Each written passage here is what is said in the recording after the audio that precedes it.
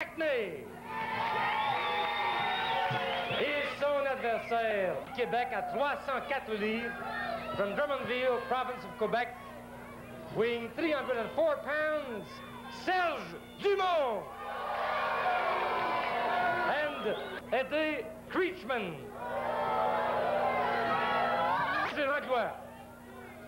Well, I don't know what kind of glasses Eddie Creatchman's wearing.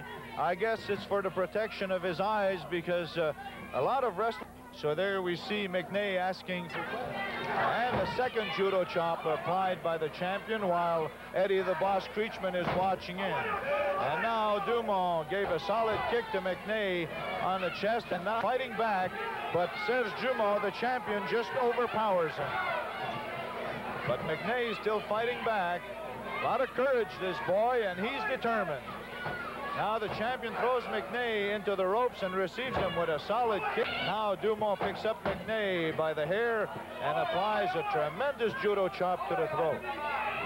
Once more, the champion lifts Mackney up by the hair, and this time applies a punch to the forehead, and then a judo chop and a kick to the chest.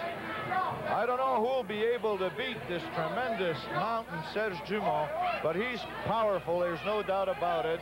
And all he's had since the beginning of his career with the superstars of the mat have been victories over victories, and he's now being the television cameras. Action in the ring, and while the champion is hammering away at Mackney's head, and Dumont covers him for the count of two, and as the referee counted two, he just lifted him by the hair and now gave him a tremendous smash to the left side of the face.